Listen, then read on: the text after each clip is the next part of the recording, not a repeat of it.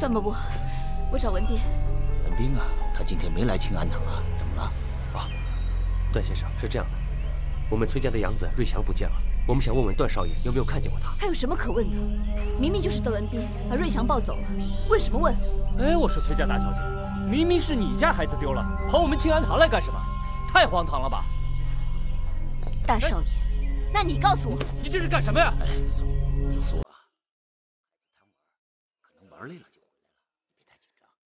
不可能的，段伯伯，瑞祥他从小就很乖，绝对不会乱跑的，一定是文斌把他给带走了。你说不说？你说不说？二少爷回来了。瑞祥，你可回来了。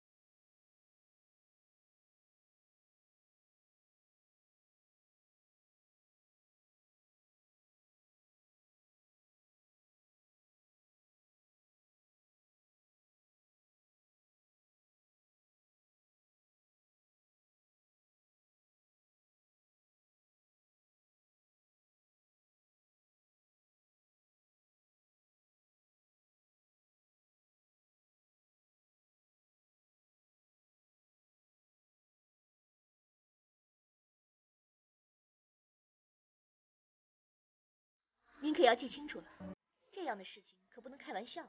对呀，富贵的媳妇儿是不是你接生的？生的到底是不是双胞胎？哎呦，他那孩子不是我接生的，你想想，他哪有钱请得起我柳婆婆啊？那你再认真想想，就在几年前，你都给什么样的人家接过生啊？哎呦，经我柳婆婆接生的孩子不计其数，这我哪记得清啊？啊！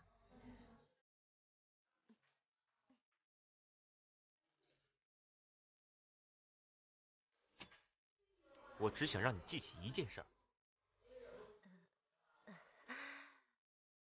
段少爷，您尽管问。崔家的大小姐崔子苏是不是你接生的？这……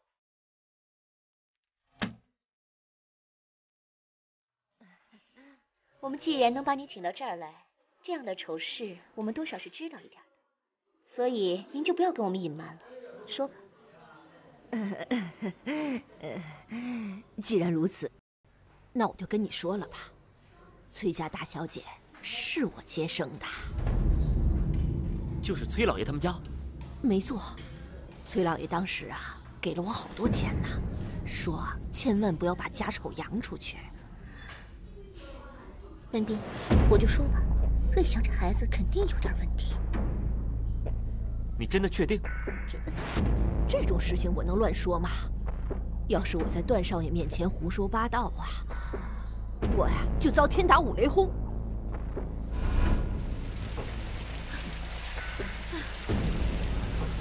这雨什么时候能停啊？我看这雨今天停不了了。停不了了？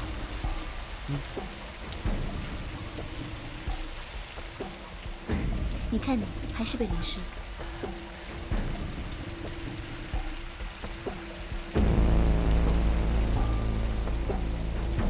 子苏，要不我们进去躲吧？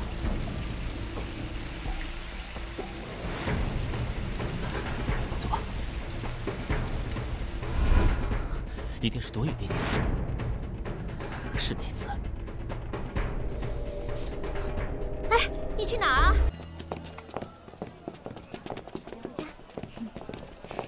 哎，干嘛？干嘛？干嘛？你来这干什么？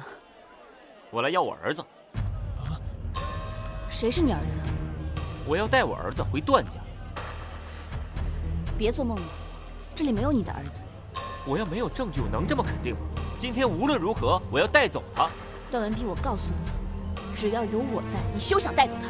给我抢！是。哎，你干什么？别来！给我！放开！住手！住手！给我！放开瑞祥！高文斌，把孩子还给我！高文斌，把孩子还给我！大小姐，大小姐，妈蛋！把孩子还给我，短的！大小姐，我们报警吧！我们赶快报警吧！啊，大小姐，子苏，怎么了？李大哥，段文斌把瑞香抱走了。走，我们找他去。爹，娘，我回来了。这是谁家的孩子？我儿子瑞祥。你儿子？啊？你和谁的儿子？我跟子苏的孩子。你和子苏的儿子？这怎么可能呢？娘，我没骗你。之前啊，我和子苏有过那么一次，然后她就怀上了他，瞒着我偷偷的把他生了下来。你有证据吗？哎，有啊，爹，我还特意找人问了那个给子苏接生的稳婆，然后对，如今还给我拿了瑞祥的血，我跟他滴血认了亲，我们两个的血完全融合。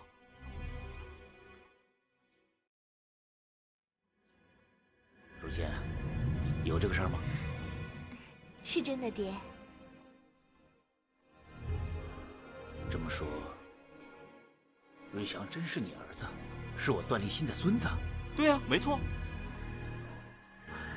那人家子苏他同意把孩子还给我们段家。这老爷、太太，李建龙和子苏他们两个来要孩子。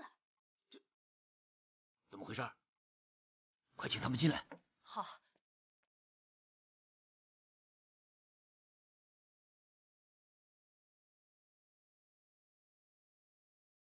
段先生。啊，子苏啊，建龙怎么回事啊？段伯伯，文斌他把瑞祥抢走了，请你把他还给我。怎么回事啊？凭什么还给你？这是我儿子。谁说他是你儿子了？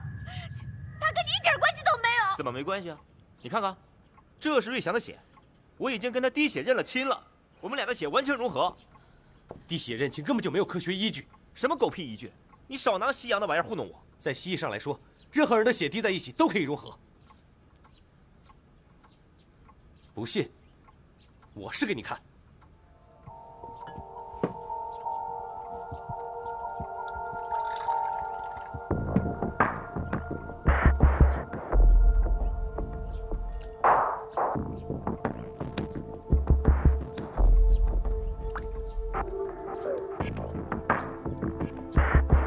你看。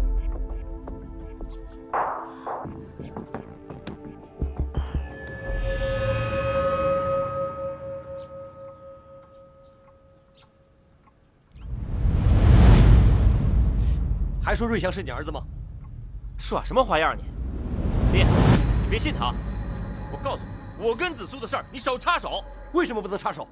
我马上就跟他成亲了，她就是我的妻子。所以，请你不要再骚扰她。行了吗？现在可以把瑞祥还给我了。好了，别丢人现眼了，把瑞祥还给人家子苏。爹，听见没有？瑞祥，你告辞。走。段先生，那我先走了。啊，不好意思，不好意思。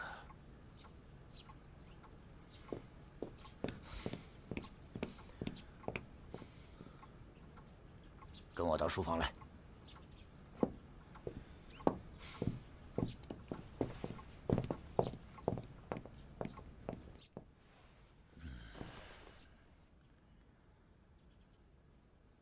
我要你跟爹老师说，你跟子苏怎么就有一个儿子呢？